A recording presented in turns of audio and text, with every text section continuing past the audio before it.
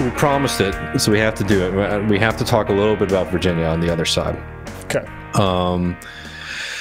And I don't know. I mean, you hinted at some of your feelings about it. This is not going to be an in-depth breakdown, but I just sort of, maybe rather than focusing on like a whole breakdown of what happened in that election, I just want to know two things, right? One, I'm sorry. McAuliffe sucks. He sucked for years. They were both cloud group guys. Both. Yeah, I mean, just rich assholes. McAuliffe is one of those, random guys and people who aren't familiar with Virginia. I mean, I'd rather have somebody on from Virginia in the activist scene to talk more in depth about this. I'm just telling you my opinions of him because I lived in D.C. for a while when he was governor of Virginia. He represents a very specific kind of political class that I couldn't imagine dealing with if I was like a native Virginian, which is this kind of group of people who come and, make money and get power in Washington, D.C. But because they don't want to live in Washington, D.C. proper, they start to, they live in Alexandria, across the Potomac, right? And then they start sort of trying to dictate the way that the rest of the state is governed. Anyways, this guy with no charisma. He also is not a left-winger by any stretch of the imagination, centrist, and as Matt was mentioning earlier, is deeply embedded with the same kind of financial interests as Youngkin, right? But I did want to know because it was a big loss, right? I just wanted to share this map here, which I think people should take seriously. What this does mean going forward. Here we go. This is the vote share from the New York Times. This is the move. Counties across Virginia and the right-wing shift in the state. As you see there, this blue arrow, that's a hypothetical because nowhere went more Democratic in the state. I was going to say, I'm looking at Richmond. Nope. Yeah, I mean, maybe there's a little blue dot somewhere that I'm not seeing. But as people can see, the trends are very clear. And look, even in, this is Arlington County, Alexander County, Fairfax, like this is all the Washington, D.C. kind of metro area, right? And it's one direction. Right. And look, the Youngkin campaign it was a despicable campaign. I mean, they focused on, racial animus, etc. I don't think that we should downplay that aspect of it and the fact that it does show a kind of reactionary bent. But I don't think that we can just be so glib as to sit here and say that was the only thing, that happened. Effectively, the Democratic Party in Virginia ran a campaign on one thing. Donald Trump, orange man bad, which was what they did with Biden, and he, sort of squeaked through in the end with that strategy. This is not something that is going to work forever, and it certainly is not going to work in context of, governor races across the country, Senate races across the country, congressional races across the country. The fact that the Democratic playbook is so depleted right now, I think should make people very, very worried. And their kind of attachment to running these centrist candidates who not only are uninspiring in their performance, their character, and their vision, they're uninspiring because they are just very clear political party cronies. I mean, McAuliffe is not some guy who just sort of came up. He's like, let's go for this random guy. And this is a Clinton boy, right? This is a Clinton boy who's been playing the game with that party for years and years and years, right? People know who he is. He was also governor, right? And look, yeah, so the CRT stuff is certainly worrying, and Matt was mentioning it earlier. I mean, we've done entire episodes about the threat of the CRT kind of backlash and the reason that it's the right-wing playbook. But as Matt alluded to earlier, you got to be able to beat that shit. I'm sorry. Yeah. Like, everyone was dunking on that older guy. I mean, we should have had the video. That older guy who is... the Good Liars clip where, they ask him like, hey, what are you concerned about? He's like, I'm really concerned about, I'm voting because of CRT. He's like, what do you know about it? I don't know really anything about it, but I know I don't like it. I know that, and also it's the most important thing. Like, I mean, that guy was uninspiring, almost as uninspiring as McAuliffe, right? And the point there is that if that is like what you're inspiring people, like they're like, I don't really know, but I know it's the thing I have to do, then you're losing. Like you're losing in more ways than one. You're losing that election for sure, but you're also losing at like any kind of political vision that will be necessary to push back against. I mean, because the fact is, the CRT stuff is lies. The right wing lies. Fox News lie. Like this is the shit the liberals like to get worked about. It's like, oh, the right wing media lies to people all the time, right? Yeah, well, no shit. And you can't break through that stuff because it's very weak. And the only reason that stuff is effective is because all that you're doing. I mean, I should have had it prepared, but like the Democratic Party was sending out mailers across the state of Virginia of said Trump. We're blowing it.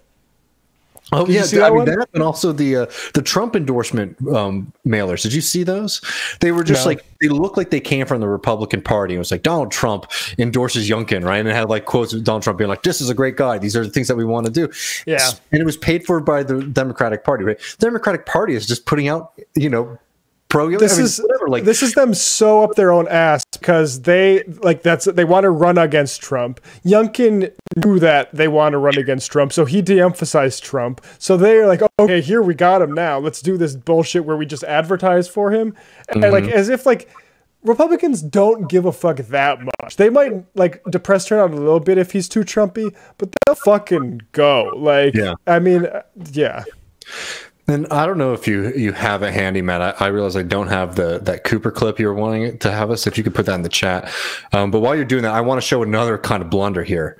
Which this is Ryan Grim in The Intercept. And this one is wild. This is next level stuff. So this is, I think it came out earlier this morning from Ryan Grim at The Intercept. Oh, God. Internal emails show how a Lincoln Project tiki torch stunt went wrong. So for people who are not familiar with this, I'm sure people are familiar with the imagery here. They had these people sort of, follow Youngkin's campaign around, on the last few days of the election, holding tiki torches. The idea is to sort of tie him to that movement. But it was a kind of bizarre sideshow. It did not have the effect that the Lincoln Project, right, which is just like a golden parachute for a bunch of piggish right wingers to continue making money after they have that part of the country that political movement has full on embraced complete reaction rather than veiled reaction. Anyways, the story here is that these Democratic that the Lincoln Project was sending these people around. The campaign itself had no idea about this, and they were using these pictures, right, going into the election, saying like, "Look at the people who are supporting him," right? But it was completely false. It was made up. The people who were the paid actors who were supposed to do this, the expectation was that people in the media were going to come up to them and investigate who they were with, which people weren't really doing. So that message didn't get out. And then Democrats and Democratic like operatives started tweeting out these photographs, being like, "Look at the people who he's surrounding himself with," which created like what's the thing, Matt, that like Republicans are fixated on, right? Is that everybody is a paid protester, everything is an op, everything is theater, right? And essentially they gave that to them on like going into the elections, like, look, they're trying to like pretend that we're racist. They're trying to tell lies about us, right? Yeah. That's the Lincoln Project for you right there. That's the disarray of that movement. Not only, just strategically a blunder, but also like technically a blunder. Do you get what I mean? Yeah. Like, it was a bad idea in the first place, but the follow through and the way that they put it out there was a complete disaster. The fact that these people continue to get donations from liberals across the country is amazing to me. And frankly, it's a danger to the Democratic Party. It is. It really is. I mean, the evidence there is that's right before the election, you give them like that narrative, which not only plays into what you're saying, but also like the exact like the Trump derangement syndrome narrative, which is like the narrative for reactionaries as well. Like everything that's going on, whether it's like any sort of complaint, whether it's like climate change or vaccine, it can be dismissed by, oh, that liberal is overreacting about this stuff, right? And they're just really like giving them ammunition to do that. By the way, the Cooper clip is in your DMs. Okay. I got Twitter it. DMs. Yep. Let me see. I will. But yeah, it's wild to see that. And like, I'm just going to say it again. We don't really do too much like electoral coverage and sort of breaking down why they're nuts. The Democratic Party and like all of their advisors and campaign managers, etc. But I'll just tell people, and I know most of our audience is probably aware of this. People like do not care about Trump the way that upper middle class, super plugged in liberals do. I know it might break some of y'all's heart to hear that. people do not care that much about Donald Trump in the way that you think that they do. Most people have moved on with their lives. They're concerned about, serious like bread and butter issues and material issues surrounding them. The fact that people still think that everybody is sort of suffering from, this continued freak out about Donald Trump, nearly a year after he's lost the 2020 elections is delusional. And the fact that it seems that the pundit class and certainly the kind of consultant class has not learned that lesson, I think is very, very worrying for their chances in 2022. Yeah.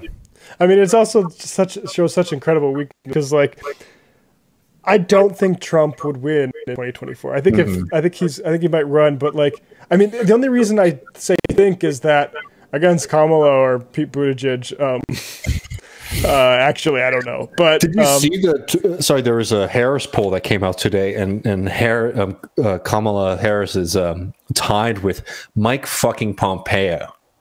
Mike Pompeo, she's tied with him. Yeah. I mean, you want to talk about a depressing, yeah. Anyways, I mean, I don't think it can be her. I almost like, I mean, that's one of the good things Joe Biden has done is make her responsible for border issues. So it basically toxifies her for the general election.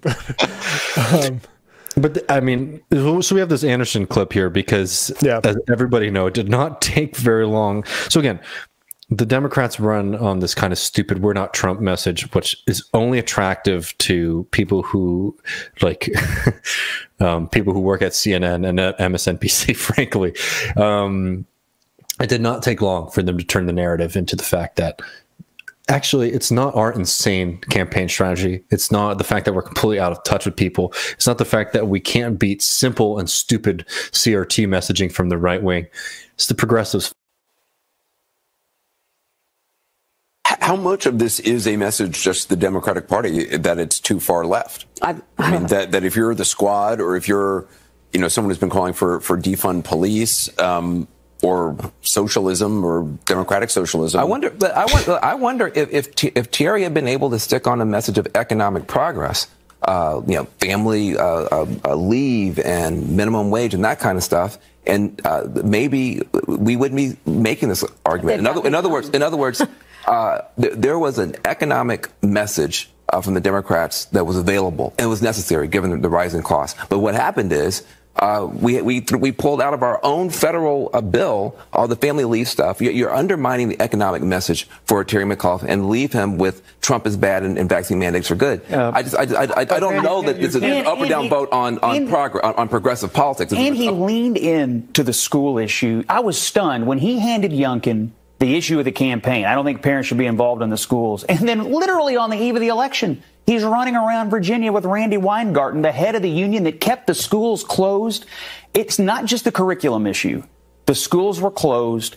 Parents were pissed. They knew they should have been open. And McAuliffe not only handed it to Youngkin on a tee, he then at the end of the campaign flipped everyone off and said, I'm going to even run on it even harder. And it has killed him in these suburbs. That is an important point that the McConnell guy says, that it isn't just a curriculum issue.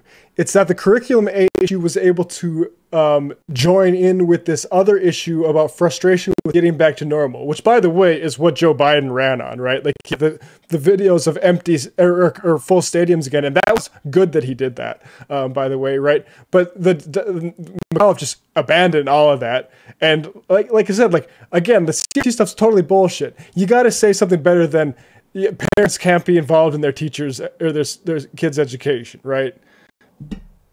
You might be muted. Muted, David. I think that you're right, and it's 100% true.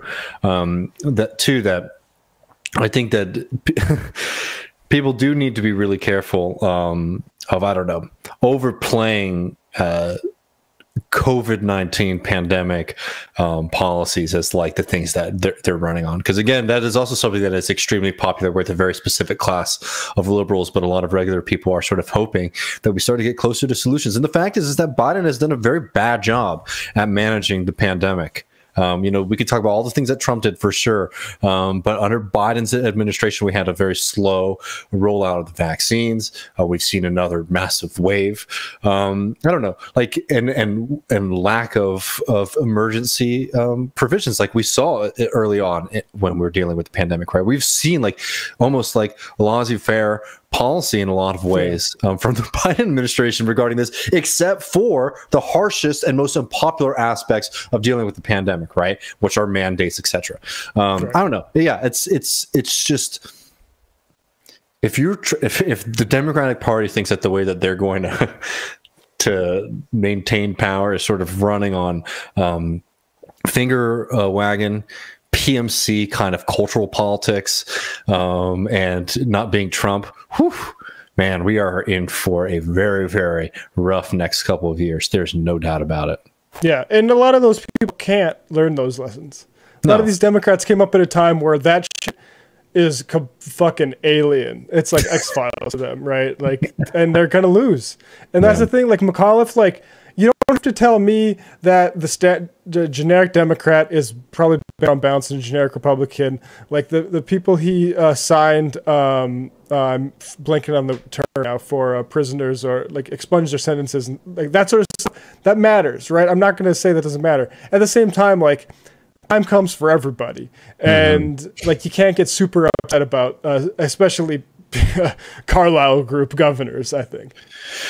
Yeah, man. And like, again, like, I would like to have some of our comrades on from Virginia to talk about this, but boy, I mean, I was in that, I lived in DC for a while, and man, there is a stink that comes, and this is not saying that Youngkin is not a part of that world either, right? He's just as much a part of it.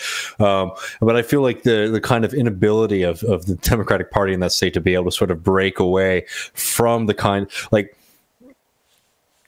there's parts of that, like, kind of Washington, D.C. side of Virginia, right? The metro area, that it's just like, it's like Deloitte.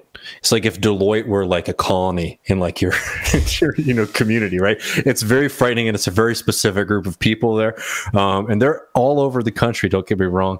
But man, you got to move away from trying to hope that, sort of looking to that to be like the great light of progressivism and progress. Yeah, if you want a better future,